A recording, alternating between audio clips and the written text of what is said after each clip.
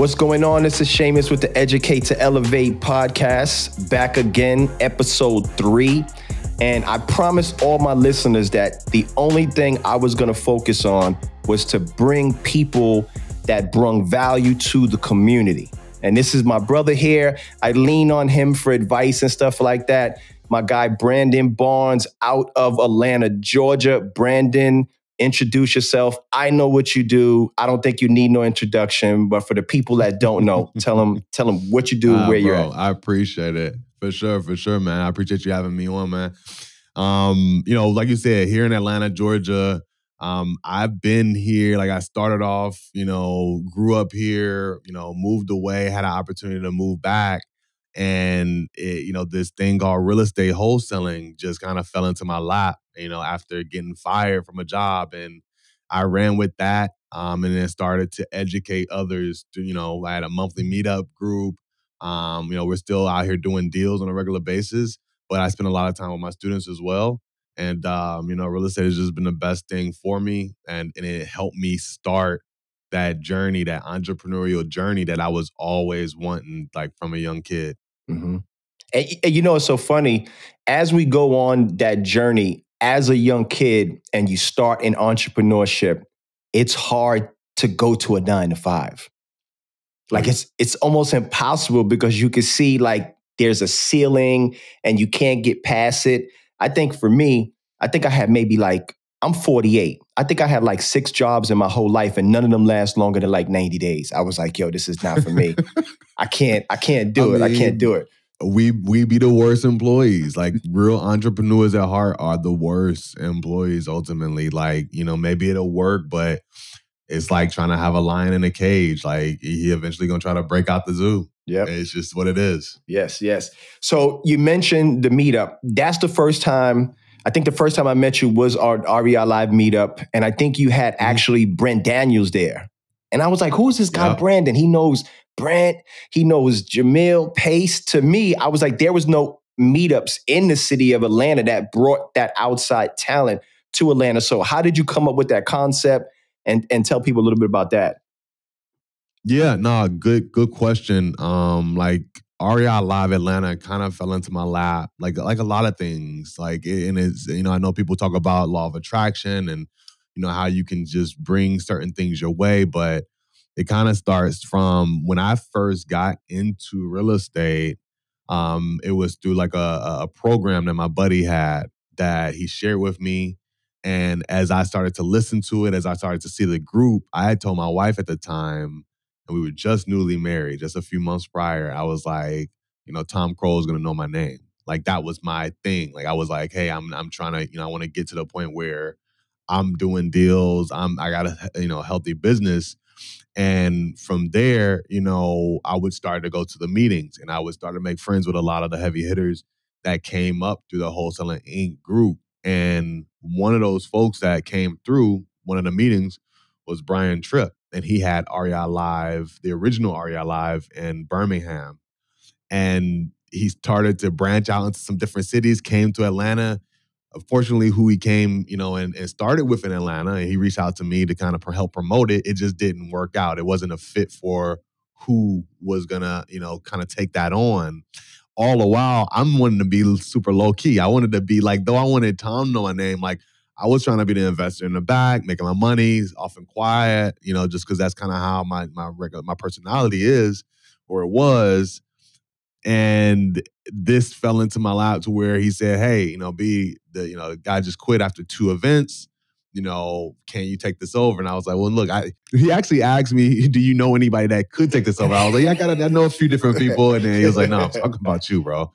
And so I went on and, after thinking about it, talking to my wife a little bit, I went on and took that opportunity. And the main reason was just to grow, and get uncomfortable being uncomfortable, which was something my mentor always said. And so, by having that connection, and I'll tell you this, when you're part of a program, a coaching program, a mentor, a mastermind, really network with the other people that are in it so that you can start to make friends. And then you see who the rising stars are. If you're a rising star as well, y'all will come up together and y'all always be friends. So Brent is a dude, when I first got it going and it was time for me to get my own guests, I literally was like less than 30 days out, and I called Brian, and Brian was like, "You think you're gonna be able to get him that fast?" I'm like, "Bro, he's my guy." I called him up, and he was right there. He flew out, 2-3 weeks later, and that's just about having solid connections and good relationships where you're trying to support others and be helpful. And it's funny that you say that, because this is my third episode, and I got a list of about 20 people that agreed. When I'm finished with all those podcasts, they're gonna be like, "Yo, this dude knows everybody in the industry." But it's because I either did some type of business, either helped them with social media marketing, or they helped me and things like that. And it's important to lean on your community. You know what I'm saying? Well, look, let me tell you about you. So, Shamus, when I did that event with Brent, like that was the second biggest one, because when Tom Kroll came, there was like 120 people there. Okay. When Brent came, it was like well over 150. It was a bigger room. I was scared shitless. Excuse my French, but you did a good job. When I looked out, you was in the front row. Yeah, and for sure. every time I did an event and I had another person, you was always in the front row. Yeah. And you was like, giving me good energy. You was making me feel a little comfortable, a little bit more at ease. And I appreciated it. And to your point, like you were bringing good energy to the events, chatting with people, making connections, but you was always in the front row, and I could look over and see my guy right there. So we just became fast friends. The rest of history. Appreciate it. And it's funny. It's like last week I went out to an event in San Diego, and I was right in the front. And I didn't know who Jesse Itzler was. I'm like, who's Jesse Itzler? Come to find out, he's part owner of the Atlanta Hawks, and his wife owns Spanx. They just sold it for like $1.2 billion, right? So he starts talking about like how he grew up. He talked about like he used to break dance as a kid for money. I did the same thing. He comes from New York. He was in the music industry, and then he tells a story. But when he first starts to talk about breakdancing, he started talking about it. I said, on the front row, I said, Crazy Legs. And he stopped and looked at me. He said, Crazy Legs was just at my house. He said maybe 2 more sentences. He walked up. He was like, what's your name? I'm like, Shamus. For 45 minutes, he kept saying my name. He's like, me and Shamus are traveling across the world. And then it was so many things. I knew that God put me in that seat, but I would have never been there if I wouldn't have been on the front row. So, another thing. They're super smart. So what was crazy is, as he's telling a story, he says, I got these Yankee tickets. They was called Legend seats. They was $1,000 a game. I didn't know how I was going to pay for them, but I took them. He said, so then I came with the concept of like, hey, I'm going to sell it to celebrities. And he says, guess who was the first celebrity that I sold it to? And he puts a picture up of him and Jay-Z. I started in the music industry with Jay. I was ready to walk out. I'm like, hold on. This is crazy. It was just like, I had a pivotal turning point right there. That guy had so many things. And there's some more stuff that go on. I'm like, it's just crazy. But, I always sit in the front row, bro. Like, I'm in the front. I want people to see me. And even like you and a lot of people that I'm friends with, I was telling my wife the other day, I said, these were people that when I first started, I said, I want these people to be my friends. And now I'm going to masterminds with people, having dinner with people. To be honest, in some rooms, I'm like, yo, how did I get here? Like, how did I get in this room? You know what I'm saying? Hey, that's a hack. I mean, I think that's a life hack. I think for people to know, and like just like I said, like you definitely want to know your peers and your colleagues in any mastermind, any meetup, any training program. But even that, like, sitting in the front row of the room, I think it's super important. Yeah, for sure. So you grew up, I'm sure you grew up in the same similar type of situation. Parents wasn't wealthy, we wasn't, we couldn't afford Harvard and stuff like that. What was something like a pivotal moment for you that made you say, I got to be the one to break this curse, and I got to be the one to like change the trajectory for my whole family? Was there like a situation or something that you went through that caused that? Not really. And honestly, for me, it was actually my dad who is been the first one to get the bag kind of in our family. Okay. But just like my parents and me, you know, young parents, they had my sister. So it's me and my sister. They had her at 20. You know, he struggled to put himself through school. He actually got, you know, he had to leave college for a bit with, you know, Reagan era rules or whatever. And so he was actually the first one to start down that path, and it kind of was through basketball. But he, you know, had my sister at 20, me at 23. So they're young parents. So I grew up still in poverty, like, you know, having to deal with those issues. But he kind of led that charge for me, like before me. But at the same time, it was just me always wanting to, he would tell me like, hey, do you want a job that you would have some freedom? Do you want to not have to have the 9 to 5? It was really, I think, kind of that, you know, he started to say those things, but he was still talking about a job. And so it's funny that when I actually had the opportunity to go into real estate as an entrepreneur, he was still in the back of my head and in the back of my ear and really in my face, you know, saying, are you sure about this? Are you sure about this?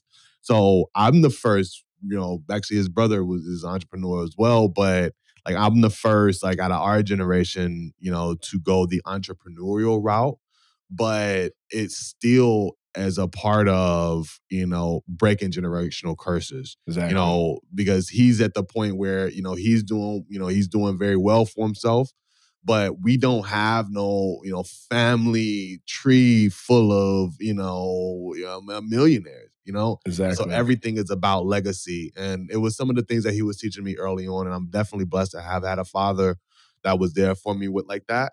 But at the same time, you know, I still had to strike out on my own as an entrepreneur because I was the one, you know, always trying to get the bag as a kid, selling candy, cutting grass. Only one out of my crew to throw a party, house parties in college. Like it's always been in a bug that I've always had.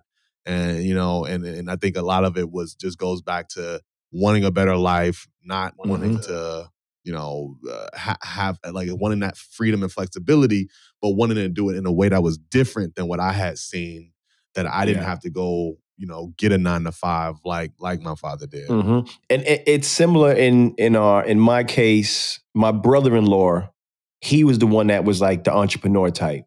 You know, I grew up with my mother.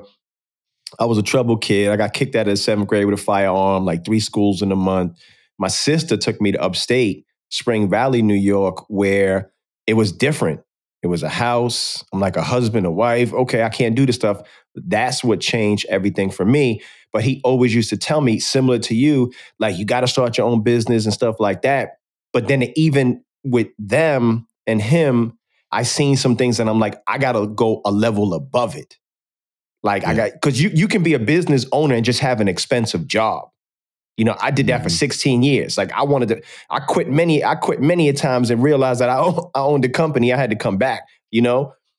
So, you know, to have that mindset shift to, you know, like I want to be able to go at my pace, move how I want to move. That's something I think that you have to dig down internally and look at like everything around you and just audit, you know, be able to be audible and just move in different things. So I heard you say basketball. All right, let's talk about playing ball. Did you play ball? I'm from the Bronx. I'm a point guard. I don't got no jump shot, but I can get the oop and I can get the ball up the court. Where did you play ball? And I heard you say your father played, you know, came through ball. How did that work? Yeah, well, the crazy, I mean, and coming out of Chicago and like I was born up there, but the whole family is up there. Like he came behind Terry Cummins. Terry Cummins, I think, was a senior when he was a freshman. He was the first freshman to make varsity, and then the next freshman was Tim Hardaway, was a freshman when he was a senior, and so it's in our blood. You know, that's how he was about to go with a scholarship, and the thing though was that then when he came and he put coaching basketball and actually coaching girls because my sister was first. Put coaching really before, you know, growing in his corporate role. And so that we had those glass ceilings working for Coca-Cola here in the city. Now, then I came up hooping, you know, played at Chambly, you know, but I wasn't as committed and devoted to the game because I always had my mind on getting Money. this bag and having a job, bro. So I was done, and there was some hot freshmen that came up behind me when I was a sophomore, but like I had already had a job at Brewster's. So and being here in Atlanta, bro, like I've been in a lot of different, scenarios, situations, because the account that I had with Brewster's, like we were just handing out coupons before I was actually able to get a W-2. And so I'm working in Phillips Arena, Turner Field, Georgia Dome. I'm like going through the loading dock, seeing Mike Vick walk up the ramp, going to the game. So and then the home store was downtown on Broad Street, right in the heart of the city. And so like that, opened my eyes to just me having my own money. And then I was also able to open up the first DTLR on Memorial Drive. And when Jeezy came out, Really? Gucci came through there, like, yes. You had a DTLR? There's a lot of other stuff. Yes, What? I opened the DTLR on Memorial Drive, Memorial Bend here on the east side of Atlanta. Wow. And so I worked there from junior to senior year through, went away to college, and I haven't really put this on wax before, but I actually started off at Tennessee State University following my sister. Okay. But bro, I didn't even make it through homecoming. I got kicked out first semester selling weed on campus. Bro, it happens, bro. It happens. Because it's the entrepreneur. You can't stop hustling. You can't. And so just like you said, like, trouble youth, like I got put out. Like I had this track to go, through college and all this stuff. I got put out, and I had to come home, start over at community college and work my way up. And, it just, when it's in you, like it's in you, you have to, lean into that. Yeah. And really go and chase those dreams as an entrepreneur, regardless of the scenario. So, different things led to different things, but the best thing that ever happened to me was actually then getting fired and finding real estate, bro. Yeah. This is the best. It's funny that you say that. Like I grew up, like, and I told the story on a podcast before. In my building in the Bronx, it was 36 apartments. Half was weed, crack, heroin, right?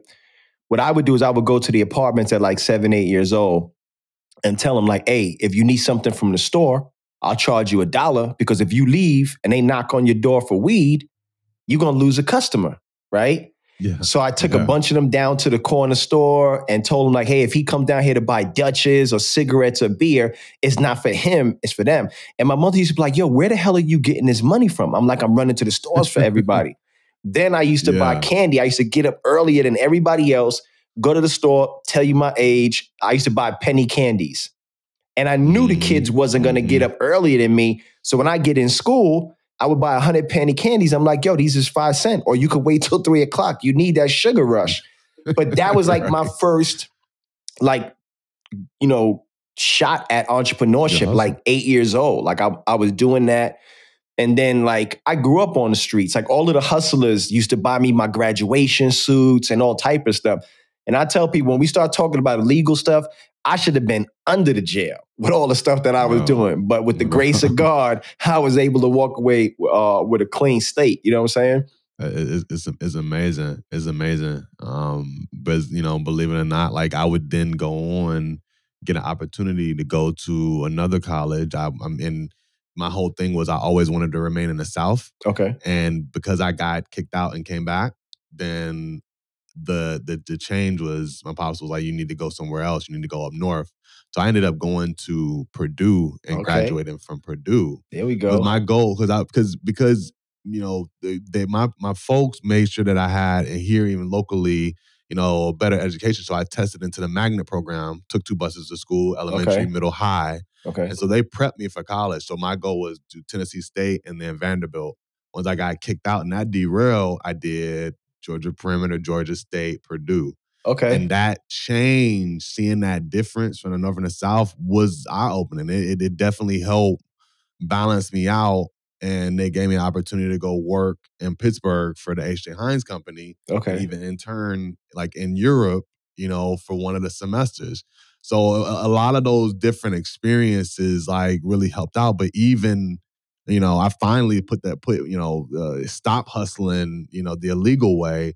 But that was after like even I done made it to the next school and still doing the same stuff that got me locked up before. And so it's tough to get away from it. It is. But it's preparing us for other opportunities more legally. And I do feel like there's a lot of opportunities. There's still opportunities to make money in different types of ways, but with the internet being and the social media being so widespread, there's so many opportunities for people to make money on the internet the right way. So I just think it's great that you're doing what you're doing and also sharing different people's experiences and stories. Somebody can be inspired by that and go and find their path and don't run the risk that me and you did growing up, bro. Exactly. It's crazy. And it's funny because when I first came down to Atlanta, I was still hustling. Like I'm out on the ball court playing with Tim's on and stuff like that. They're like, yo, this dude gotta be from New York. I ain't got no sneakers on or nothing. But I remember telling God, I was like, listen, if you can just give me a shot at something that I don't jeopardize my safety for my family, I'll go all in. And that was my uniform company. I started in 2004, wound up building that up to 7 figures. But from that day on, I never touched anything illegal. But that's dope. Growing up in areas where we come from, like we don't have like nowadays with the internet, you can go online and look and find role models. Oh, I want to be like Brandon. I want to be like Shamus. Cool. Back then we didn't have that. It was like who was in the hood, what was they doing? They was trapping, they was hustling, rapping or playing ball. Exactly. Yo, I swear, if you look in my yearbook, it says, what do you want to do? It's like a rapper or play ball. That was the only two things. And I got far with the rap and I had records that was on Billboard and stuff like that. But then again, I didn't know anything about business. Yeah. I was like, man, I turned down 7-figure checks and I'm like, nah, because I want to own my masters and stuff like that. And then being around people like Jay-Z and stuff like that, I'm like, man, this is the route that I want to go. So I completely understand, So with real estate, I know you do fix and flips. You do a lot of hoteling and tell a little bit about like your structure, your business, like what your numbers look like as far as like what's your goal and how many flips and stuff like that for everybody. Yeah, good question. So when I started out, it was, I think a lot of people that start off, I think wholesaling is the cornerstone of all real estate because it'll show you how to find the right property. So if you start from that and never forget it, you'll always be able to have that opportunity to purchase right. Especially if you have the time and the ability to actually go out and do the work to find the properties. And so it was all about making 6 figures. And then it got to a point where, I said, hey, I needed to bring somebody on to help me, grow so I'm not just running myself ragged. And then it's, all right, let's do multiple 6 figures. Let's do 7 figures. And so for us, I'm trying to continue to grow, as I started by myself, I had a partner, then we separated once I started coaching and doing the meetups. So that I had to rebuild the business right before COVID started. And we've already built that thing right back up to 7 figures. So, don't think that real estate, there aren't opportunities out here because there definitely are. But at this point, like I want to grow it to a nice sizable anywhere from, 1.2, 2.5, or, in that, 1 to 3, 7-figure range. And then just hold it there as a means of generating leads and opportunities. Because I think from what I've seen and from talking to peers, if you really chase having the biggest, baddest wholesale operation, you're going to be on a constant treadmill that it starts, the more money you spend and put into it and the dump to have a bigger business, the less your margins will end up being. And so we've gotten to a point where, I could have like a nice team of 10 team members and easily do 1.5 to 3 mil. Yeah. And that becomes just a means of finding good properties and opportunities. And now that's single family though. I do want to get into multifamily and do more of that because you can apply the same wholesaling principles to multifamily. But, if you add that bag on, maybe we might be at 5 to 10 M's. But for me, I mean, I enjoy coaching, teaching. Like I said, through the basketball thing, my mom was a teacher, my sister was a teacher, my wife was a teacher. So it's in me. And so the education business was the perfect thing that fell into my lap. to where, I get this team to where we're doing, 10 or so deals a month, something like that. I can find good properties through that. I'll be moving on into, the multifamily space while I'm running the education business. Like, that's what things look like for me. And it's extremely important that you learn to fire yourself. Because I remember when I closed, we did 7 figures, right? In the uniform business, had a factory in the Philippines, imported from China. And that same year, I closed it down. I was like, I can't do this no more. And the first book I read was The 4-Hour Work Week. I'm like, yo, this dude is making fun of me because exactly what he said was going to happen to me, And then I started reading more business books and started to understand about KPIs and SOPs. But it's extremely important because I'm in the same, in the lane as far as like, I don't want 50 people or 100 people.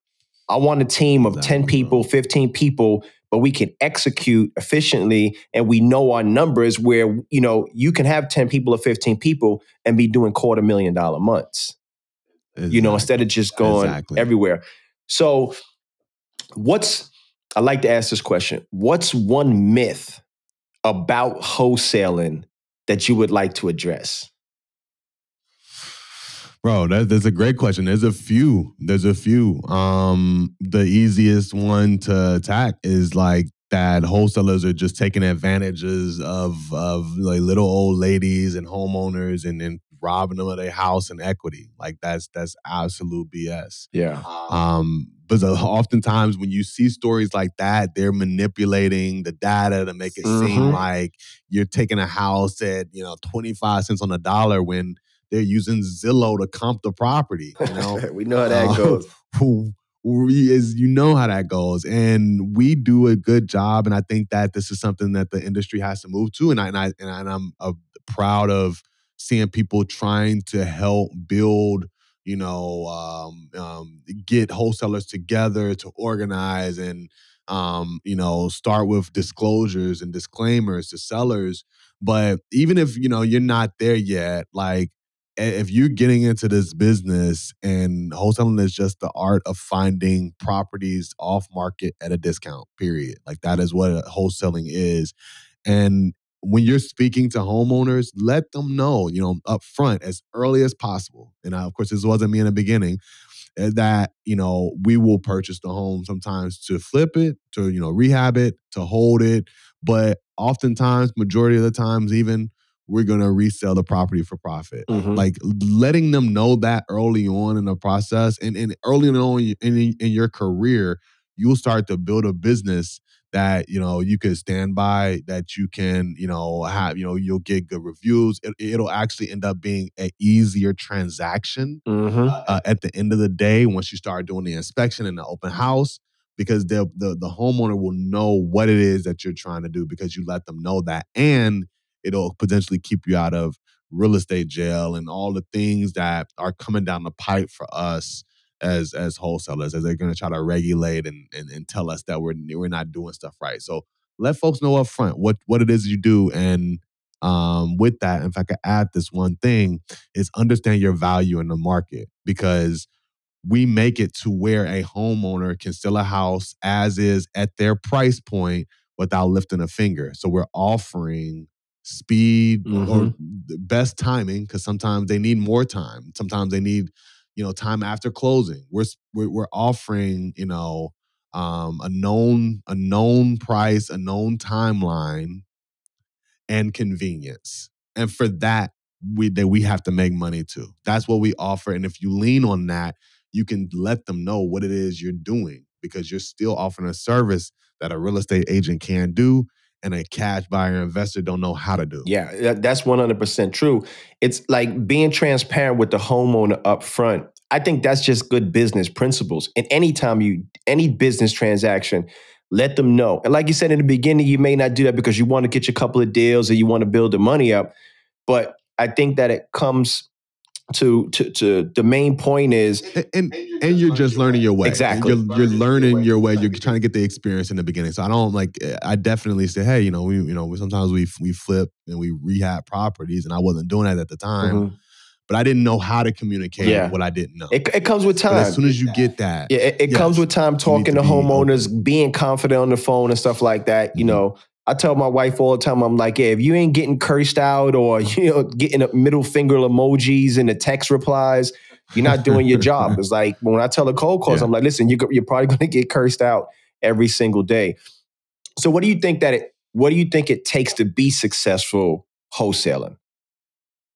Yeah, bro, it's just consistency. That at the end of the day is just getting up and doing the work every day, because it is a number game. It's a numbers game. And I talk about making sure that with those numbers that you always send the offer. And like that's my whole thing, send more offers. I'm the send more offers guy, because I want, anybody that I work with, I want our team to make sure that they're actually completing the play. Like, yes, it's cool to talk to somebody. Yes, it's cool to walk them through and give them price. But if you don't physically actually send them an offer, you have no chance of doing that deal. True. Like maybe a verbal offer, they'll come back and say, yes, I want to do business with you. Send me the offer. Maybe. But if you lead first with like, hey, I'm going to take them through the process and actually submit the offer, you have an actual chance of doing a deal. So you're just doing that and doing it consistently. If you do that, it's just a numbers game. You're going to get a lot of no's. You get those yeses and you'll do deals. So you mentioned send more offers. Like, tell us a little bit about that. I know that's your program and everything. So explain that a little bit about the send more offers.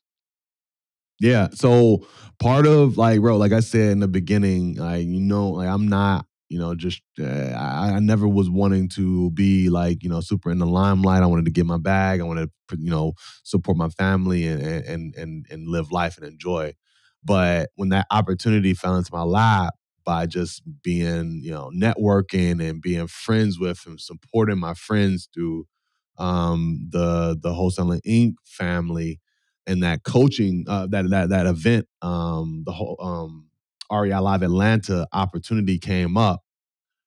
Part of running a local monthly meetup, and we always brought the biggest and best guests to the city, was that people are going to keep coming up and asking about how you got to this point. How do you do deals? I want to learn. And so from there, naturally, it said, hey, I'm going to have a program where I teach people. And when I really, really narrowed down what I do differently than others, it was that my team, instead of using an auto dialer, and we did a lot of cold calling, instead of using an auto dialer to just generate the lead and sending it to a CRM, we set a system of keeping it in the dialer, because I thought that at the time, that was the best way that I could talk to a bunch of people at any one given time and let our acquisition managers talk to them also at that same high rate.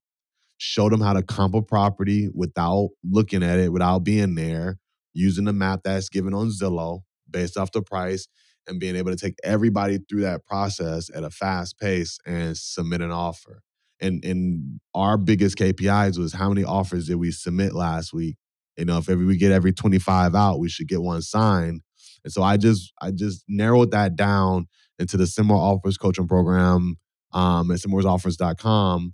That's where I have a group of students. A lot of them are in Atlanta, but a lot of them are nationwide. We meet weekly. We meet on Zoom, Facebook group, podcasts, everything else.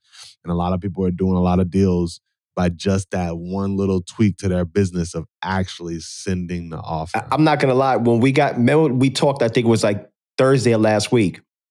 As soon as we got the phone call, I think I sent out like 4 offers. I'm like, man, he's right, man. I'm just going to send them. I'm trying to do like 25 a week. I sent them out. Gave them a number. Yeah. And I used exactly what you said because you'll have a homeowner that'll be like, I want $400,000 for the property. And you look at it, it's $150,000 on Zillow.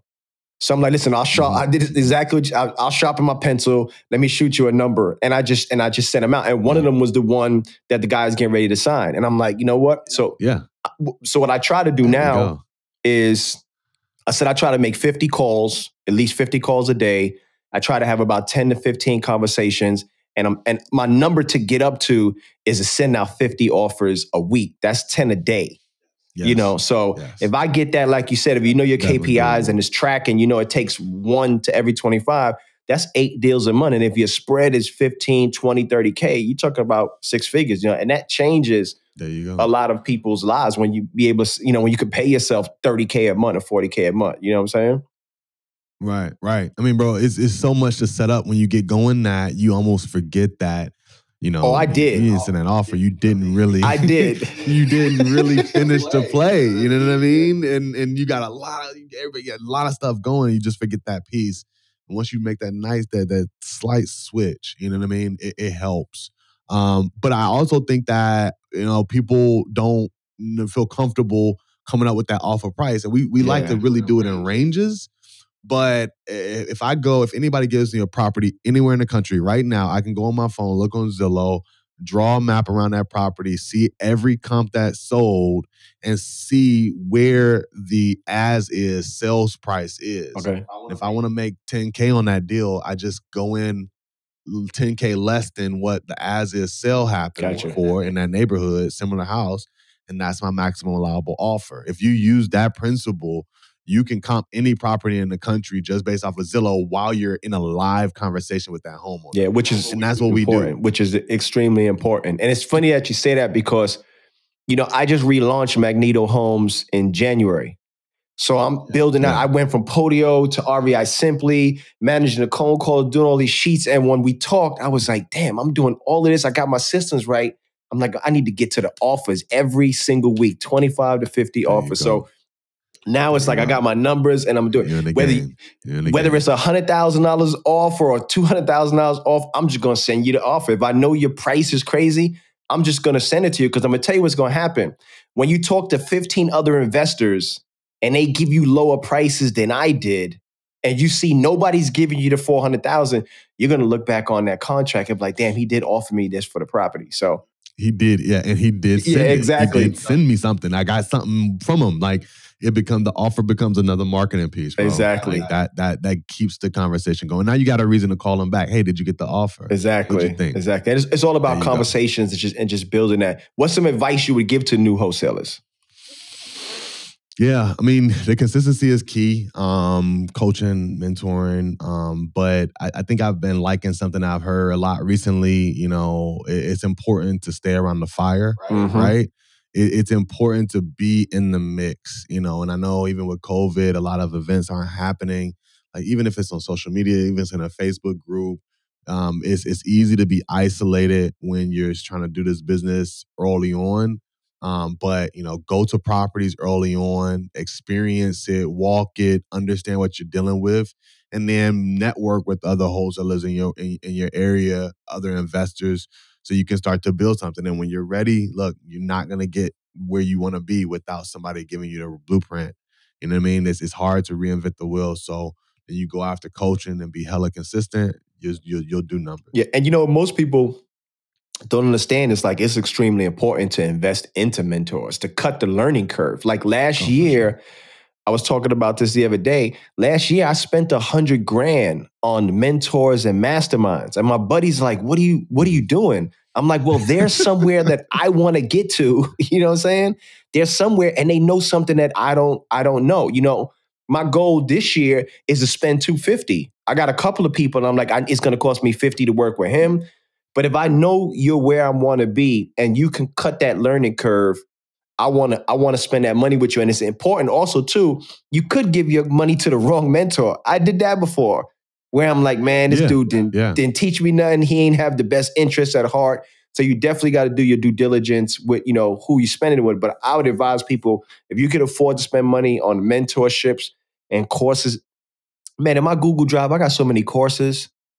Bro, I know. Look, Shamus is the course king. Like, you know what I mean? And there's a reason why you're here right now, though, bro, because you weren't, unwilling to invest in education. Yeah. And I think that's something that a lot of people, are holding, close to their chest, holding their finances and funds, and maybe they don't have the ability to, get into some of those other groups, get into the free opportunities, the free mentorships, or, and make sure.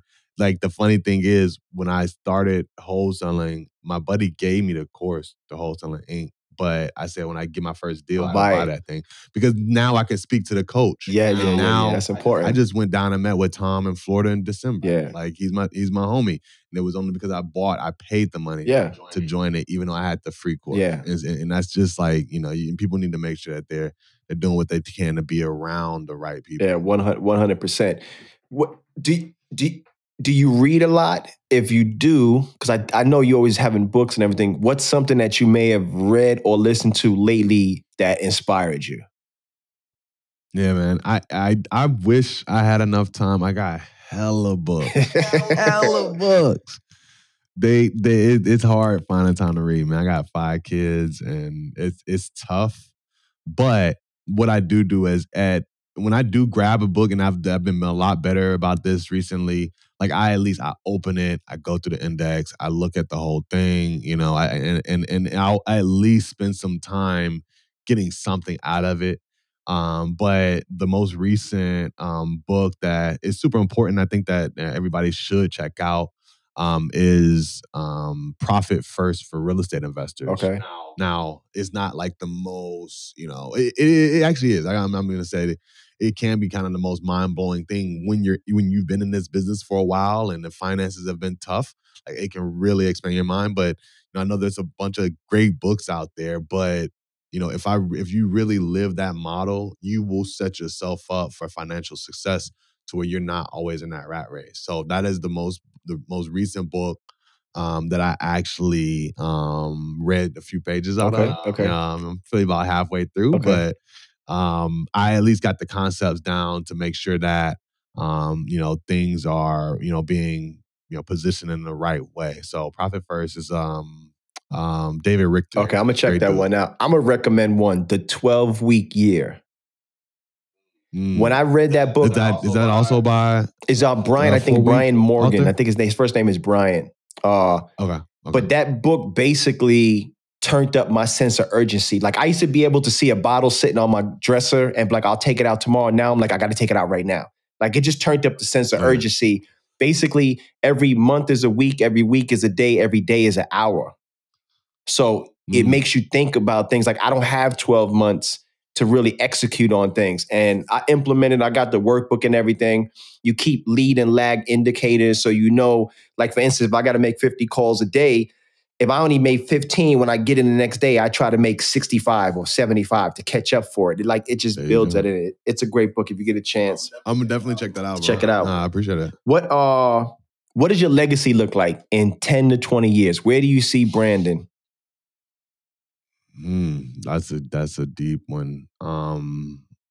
I see some of these kids getting closer to that high school graduation, that's for sure. In the next 10 years. But honestly, I really enjoy the education piece. Okay. I really enjoy, being able to, help people achieve those goals and, sharing the gift that I have. Through real estate and entrepreneurship stuff, I really want to make sure that I have students that can really speak highly of the education and the opportunity that they got through anything that I was able to provide and share with them to really get going. But there's that, and then to the financial piece, just having even more time freedom than I do currently. Definitely want to have some multifamilies on the board by then, and being able to spend time how I want to, bro. Yeah, and that's the key, man. I think that what the super successful people do is they buy their time back. Like they pay people to do everything. Like, pay people to send emails, answer the email from your wife, and just pay it. You know what the answer is going to be, just do it. You buy your time back. And I think that's super important. And then it's also super important to learn how to just remove yourself from the business as fast as possible. Like, don't take 6 months to do something. I was telling somebody the other day, they was calling me, asking me for some advice and everything. I'm like, the first thing you got to do is you got to learn to outsource things that you're not good at fast. Don't continue to do things that you don't. Sure. If you don't like cold calling, pay somebody $7 an hour to cold call for you. But your time. Sure. I told my son yesterday. I said, "What's the difference between somebody making $10 an hour and $500 an hour?" And he was like, he looked at me and I was like, skill set. It's the same 60 minutes, but he got paid $500 for his. You got paid $10 for yours. So you gotta, and it's funny when I hear people say, well, I can't make more money. Learn a different skill set. Just learn a different skill set, put some time in to do it, and then shift industries. I'm always, from when we first met, I pivoted to several different industries. Oh, yeah. So. Oh, yeah. And that's important. And you won't have the opportunity to do that if you don't have that time freedom, to your point. 100%. And even, with all the kids, like we have the laundry service, so, cleaners, like even cooks, my lovely sister, prepared some meals for us to make sure that we're in a good situation so that we can, always, make sure that we're having those square meals. And it's funny that my acquisition manager was saying that he came to me and was like, yeah, man, I'm gonna go out and I'm gonna hire a chef. I'm about to do it. I think I'm gonna break even, on the money. But when you think about it, like even doing stuff like that, if you're that entrepreneur, you have a business, that time is so important that, it actually will get you that time back to go make more money and be more impactful to your business and to your family. 100%. So Brandon, man, my brother, it's always good talking. I appreciate you taking the time out because I see you on Instagram. I'm like, this dude got to start in 5. Oh, and I know you went to Purdue. My school, I wanted to play at St. John's. So we probably would have played against each other. I was a Redmond, Right. But tell everybody where they can find you, your social media. And I'm going to just recommend the course because when I got the course, I went through it and it was so detailed in things that you could implement like right away. So tell people where they can find the course, about your coaching program, your Instagram and everything. Yeah, no, for sure, bro. I appreciate you. And if anybody heads over to sendmoreoffers.com, send more offers. You can learn about the course, the program, and it also has links to my social at I am B Barnes. And we do live trainings each week, most every week on Fridays through the Send More Offers Mastermind Facebook group. So if you check it out there, if you find the link on my IG, it's in the bio. I would love to have you and get some of the free game that we're giving every Friday on how you can go out and literally send offers, properties you've never been to, and do deals without driving around the city. Yes. And in the show notes, we'll have all of the contact information to the Send More Offers, to the course, and to everything. But my brother Brandon, I appreciate you. I know we're probably going to be on the phone later or tomorrow like that, but I appreciate you taking the time out, man. And that's, you've been, and what's funny is like, I was telling my wife, I'm like, he's one of the most genuine dudes that I know, like from day one. Like, if you remember the first time when at the Brent, you was like, come have dinner with us. And I was like, he talking to me? Yeah. Like, okay. Oh, I forgot about that. I was like, yo, he a good dude right there. So that was the first time. Yeah, exactly.